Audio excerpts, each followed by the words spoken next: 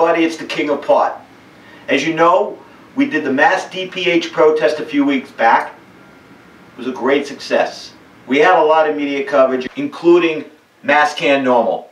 Special thank you for Mass Can Normal for stepping up to the plate, bringing awareness to our protest, bringing awareness to the medical patients in Boston, and making sure that they informed each and every one of their members on their membership list.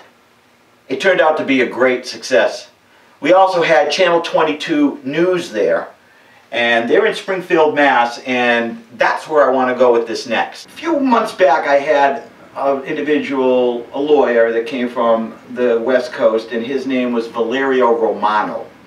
Mr. Romano came on my show to talk about patients, to talk about dispensaries, and to talk about caregivers. Well, when he came on my show, if you go back and you listen to the archives, you're going to find that it wasn't what the show was advertised as. Now, getting back to Mr. Romano. So we got this little video clip, courtesy of Channel 22 News in Springfield. Let's hear what Mr. Romano had to say about our protest and the reason why we're out there. So it's not like, you know, they've had medical cannabis for, you know, for decades, and all of a sudden the DPH is taking their medicine from them. There was a brief period where they could get medical cannabis from caregivers. Sometime during the next year, when dispensaries finally open their doors, the patients will now have greater, more consistent access to medicine. You believe that? Come on now. He's saying that it isn't like they didn't have their medicine for a little while, or that the DPH took away their medicine. There's going to be dispensaries. He says when the dispensaries come, they get back their medicine. How can a lawyer, I spoke to him, very articulate man, how can he make such an ignorant statement like that? Mr. Romano, let me explain something to you, because you don't smoke marijuana or use it medically, apparently, with an answer like that. Number one, there are people out there that need this medicine, and there are certain strains of this medicine that works for them. Without a caregiver system and a patient that does not know how to grow, he or she has no way of getting this medicine anymore. Number two, without allowing somebody to be able to grow the medicine that they need, the particular strain they may need for their illness, where is this a medical marijuana law?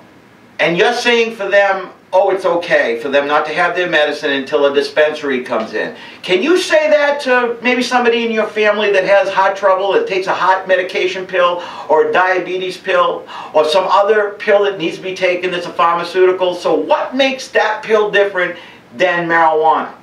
We all know the difference. One's legal and one isn't. You people want to make money off the backs of sick people. You came into Massachusetts from the West Coast with good intentions, and now you've got this new brainstorm idea. What's your idea? You want to make sure that dispensaries are the conglomerate here. You want to make sure that dispensaries are the only ones providing medication to the patients. That's wrong. That can't be.